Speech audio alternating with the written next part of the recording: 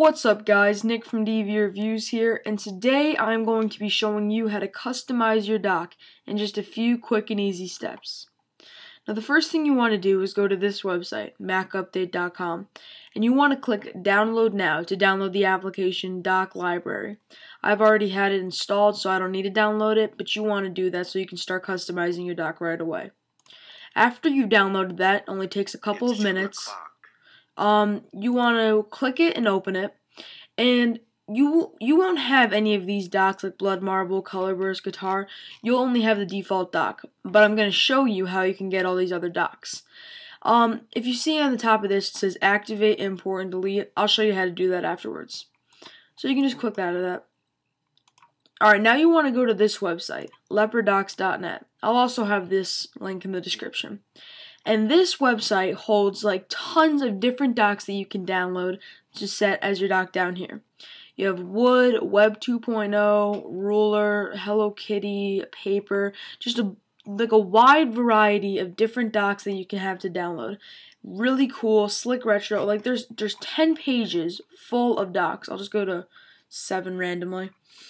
And you can see like Ice, Hotel Lobby, iPhone, which looks like the iPhone on the bottom with the 4 applications, iWhite, Jet Black, just tons of really cool docks that you can use, as you see, to match your desktop background if you want, or just to have there, because it's really cool to have.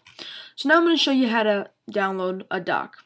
Basically, all you have to do is click Download Dock, and it'll start downloading. Simple as that. Quick and very easy.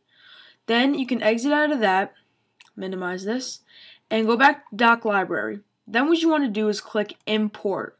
Once you import it, you want to go to Downloads, and you want to look for the one you just downloaded. These are all my other ones that I've downloaded in the past, but you want to look for the one, and I just downloaded iPhone, so I'm going to click Open. Then it'll just appear right there. You can rename it if you want. You could just be like iPhone dock. Whatever. You could just do. That's about it for this. But yeah, it's in alphabetical order too, which I guess is pretty neat. And then if you want to set this as your dock for down here, all you do is click Activate. It'll disappear for a second, and then it'll come back up, and it looks just like this.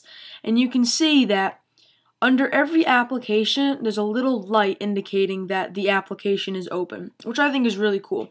But for every dock, it's a little bit different. See, for example, tinted glass shelf. It's a little arrow in a circle, but for waveform, it's like a little glowy light thing, kind of like with the iPhone dock. So yeah, and if you want to delete a dock, all you have to do is select the dock, and then you click delete, and it'll just delete the dock. You can re-download it if you want to. But anyways, yeah, that is it for this tutorial. I hope this helps you in customizing your dock, and make sure to subscribe to us, and please stay tuned for more tech videos. Thanks for watching.